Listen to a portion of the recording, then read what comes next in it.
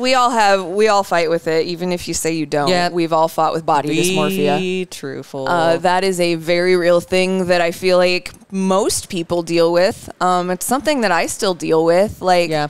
one of our friends on Instagram, I was talking to her the other day, and she's like, it's so hard not to see overweight me in this sports bra. And I'm like, but that's not the body that's in the sports bra. Right. The body that's in the sports bra has worked her ass off and has a fucking six-pack and looks fantastic. Yep. Don't let that shit fuck with you. Yep.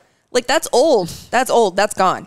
That's history. Like, Yep. don't let that shit fucking get into you. Like, I talk to Phil about that sometimes too, because he growing up was the quote-unquote fat kid. And it's like, he's like, it's hard to get rid of sometimes. And I'm like, I know, but you can't live in that space anymore. That's not who you are. The voice in your head can be stifled if you focus on the work. Mm-hmm. And I know that sounds overly simplified, but you can quiet that fucking voice in your head while you're doing the work.